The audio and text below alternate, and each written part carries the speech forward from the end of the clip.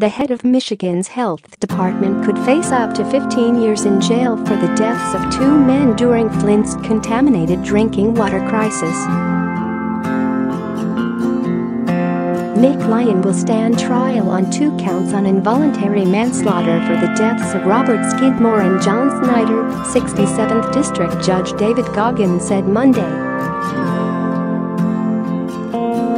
Both men died of Legionnaire's disease. See also Michigan Health Chief charged in Flint water contamination probe Flint, Michigan.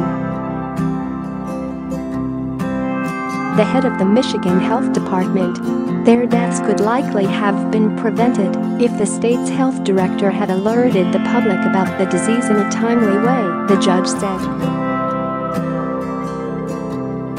Lyon acted willfully and neglectfully refused to protect the lives of the 2 men by failing to act appropriately with regards to disseminating notices to the public, the judge said.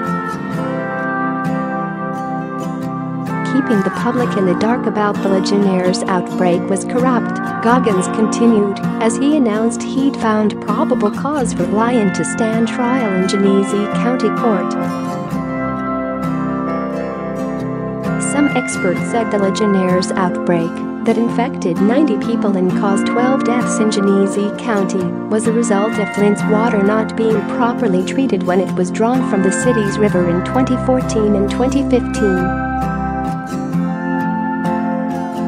The Legionnaire's outbreak was announced by Governor Rick Snyder and Lyon in January 2016, but Lyon said he knew that cases were being reported months earlier.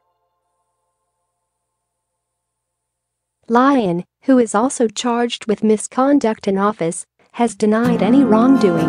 "It's a long way from over," he said.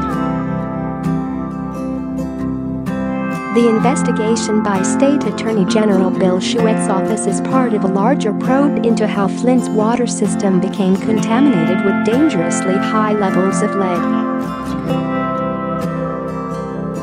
Lyon is the highest ranking of the 14 current or former state and local officials who'd have been charged with crimes either related to the Legionnaires or lead in the water. With post wires,